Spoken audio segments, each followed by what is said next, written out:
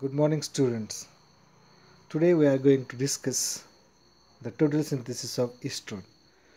Why we are discussing total synthesis of estrone? Because it is included in our syllabus, that is CHO 450, Chemistry of Natural Products. We have total synthesis of Taxol, estrone, guaiacol, and so on.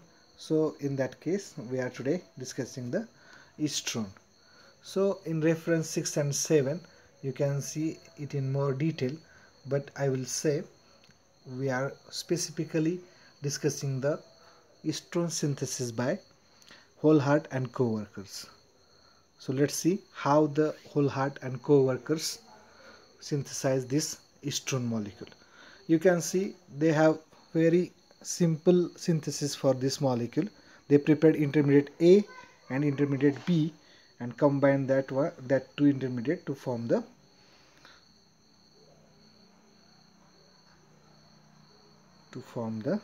estrone molecule.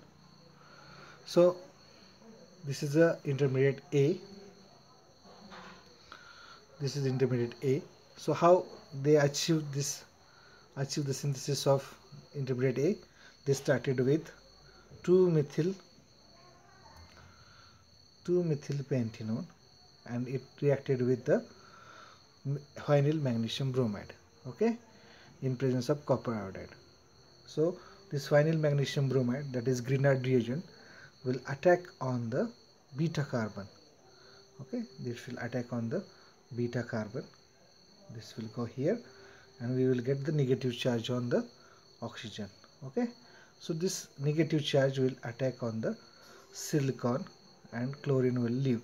So we will get the trimethyl silyl enolate. So this trimethyl silyl enolate was then treated with soda amide or lithium amide, we can say. It's a similar like a soda amide. We have lithium amide in presence of liquid amide. It's a strong base and it will replace this TMS group with the lithium, and finally we get the intermediate A, okay. It's two-step intermediate A, remember this. Now we will go for the synthesis of intermediate B. Let's see what is intermediate B. This one is intermediate B. This one is intermediate B. So how they achieve the synthesis of intermediate B? They started with, how many carbons are there? 1, 2, 3, 4, 5 and 6. 1,5-hexadiene. Remember diene, okay. It's a triple bond, so DYNE, diene. So they use n-butyl lithium in presence of timeda. As you know that timeda is tetramethyl ethylene diamine. So it will coordinate with lithium and forms a strong base. So guys, we can get the carbanion over here. That carbanion is stabilized by conjugation. That carbanion will attack on this epoxide, that is ethylene oxide, and epoxide will open, okay. Now we will get this alcohol. This alcohol is formed by reaction of this 1,5-hexadiene in presence of n-butyl lithium and ethylene oxide.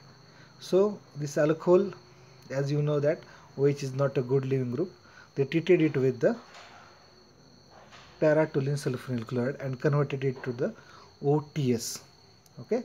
Now again the reaction of sodium iodide will convert this OTS into iodide. I minus will attack on this carbon and OTS will go away, okay, and we will get this intermediate B, okay. Now we have intermediate A as well as intermediate B. So let's see. This is intermediate A. Now this is intermediate B. We are going to combine this intermediate to form the intermediate C for our reference, okay. For our reference I am saying intermediate A and B and C. Now let's see. This one is A, this one is B. Now A and B are combined and we will get this molecule, okay. We will get this molecule. You can see there is a there is a formation of new carbon-carbon bond over here. Okay, this is a new carbon-carbon bond. You can see here, this is a new carbon-carbon bond formed between the alpha carbon and the carbon which is attached to the iodine. Okay, then next reaction is reaction of this intermediate C with the BTMSA. Now remember what is meant by BTMSA. The above molecule is BTMSA. This is a bis trimethylsilyl acetylene. Bis trimethylsilyl. That means two trimethylsilyl groups are attached to the acetylene molecule, and the cobalt catalyzed cycloaddition reaction. I have prepared another photo for this. Now we can see that photo. Here you can see that this is our intermediate having we are having this 3 triple bonds, 1, 2 and 3. Okay, so these 3 triple bonds will go under cycloaddition reaction. Okay, like this. You remember cycloaddition reactions. Now we will get the 6-membered ring as well as 4-membered ring. Okay, we will get 6-membered ring and 4-membered ring. You can see here we get 6-membered ring, and that is benzene ring, and 4-membered ring. Remember there are 6 and these are 2, 8 carbon atoms are there. So we got 6-membered benzene ring and 4-membered cyclobutane ring. Now this cyclobutane ring will opens up in presence of decay reflux. Okay, how it will open? It will open like this. This double bond will shift here, the single bond will break and again form the double bond. So we will get this intermediate. Okay, this cyclobutane ring will open up and we get this intermediate. Okay, now we have again 3 double bonds actually. One part is diene and another part is dienophile. Okay, one part is diene, another part is dienophile. Now you can see that if we have diene and dienophile, it is a intramolecular diacetyl reaction. This intramolecular diacetyl reaction will give us 6 fused ring system.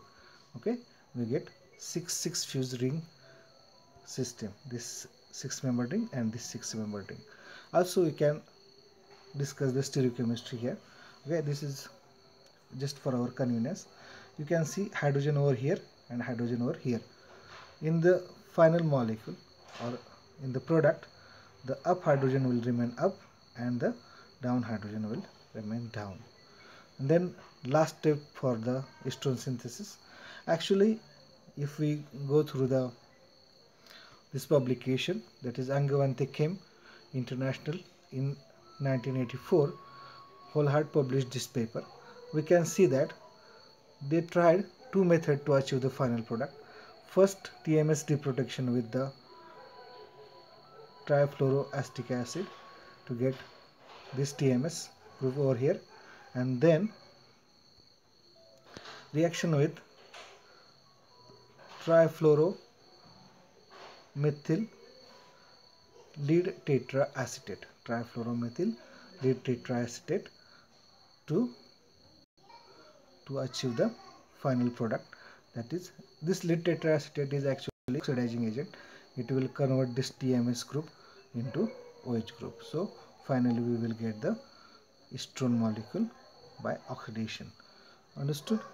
If you have any doubt or anything you want to suggest me, please write it into comment. So just lastly we will get a review. Volhardt started with this 2-methyl cyclopenthenone reaction with phenyl magnesium bromide and trimethyl silyl chloride. Actually there should be 3 here. Okay, we get TMS enolate. Then reaction with the lithium amide, we will get the lithium derivative, and we call this as a intermediate A. Okay. Now for the synthesis of intermediate B, what we saw that this is intermediate B.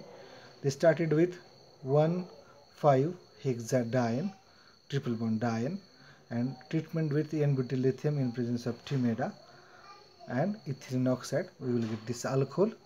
The alcohol OH group was activated or made it a good leaving group in presence of PTSCl, that is paratoluene sulfonyl chloride and sodium iodide, and we get this iodide B. Okay. After that, the intermediate A and B was combined.